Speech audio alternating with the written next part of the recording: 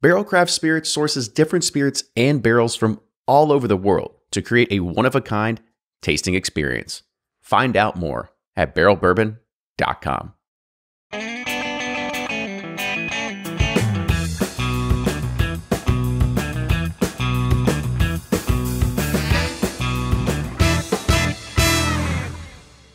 For this Whiskey Quickie, we are going down to Nashville to take a look at Corsair. Now, this one, a little bit different.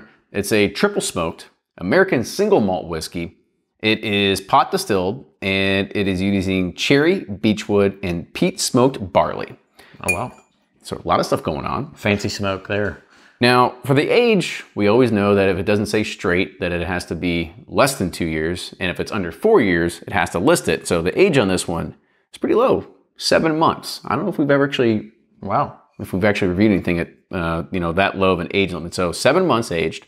And then the proof is 80 proof. And then the price is a $45 SRP.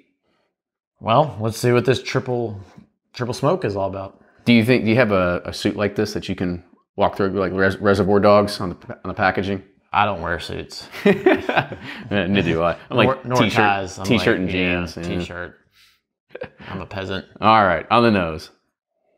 Well, you get triple smoked. There's some smoke in there. Yeah, you get like the fruity, a lot of fruit. Smells like fruit just being smoked.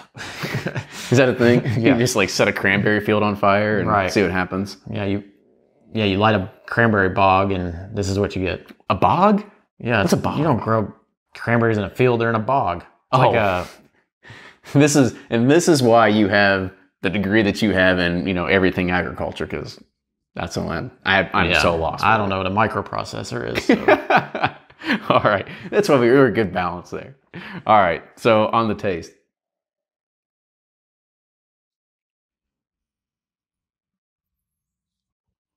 A lot of youth. Yeah, there's like I'm gonna go agriculture here. It's like you get dirt in your mouth and...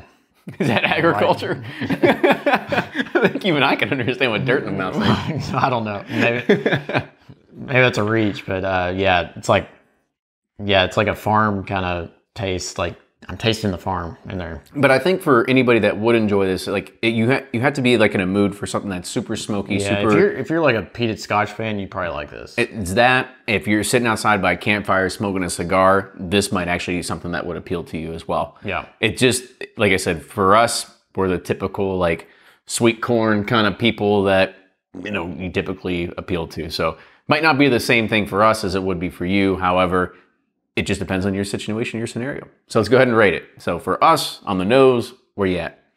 I'm sideways. It wasn't like, it was decent nose. Yeah, it wasn't off-putting. There's some fruity in there. And the taste? Man, I did not like it. Thumbs down. I'm sorry. It's just not for me. I don't like smoky. I don't like those earthy flavors. It's just not for me. True. And the finish? Thumbs down. I'm just, like I said, it's just not for me. If you like smoky, peaty, earthy, this is right in your wheelhouse. It sure is. Yep. Cheers, y'all. We'll see you next time.